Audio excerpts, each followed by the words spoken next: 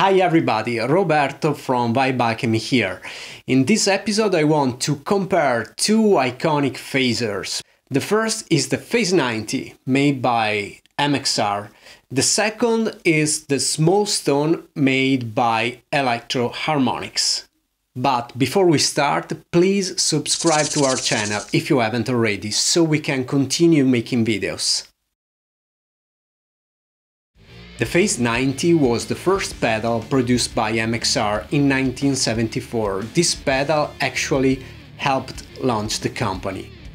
The Small Stone by Electro Harmonix was also produced in 1974. It was the direct rival of the Phase 90. Nowadays, the stock versions of both pedals are produced with SMD technology and have a true bypass switch. They are similarly priced, with the MXR being slightly more expensive. As you can see, the controls on both pedals are really essential, just one knob to set the speed of the modulation. The Small Stone has the color switch that makes the phase shifting sound deeper. Both pedals have 4 stages of phase shifting. Let's see how the pedals sound individually.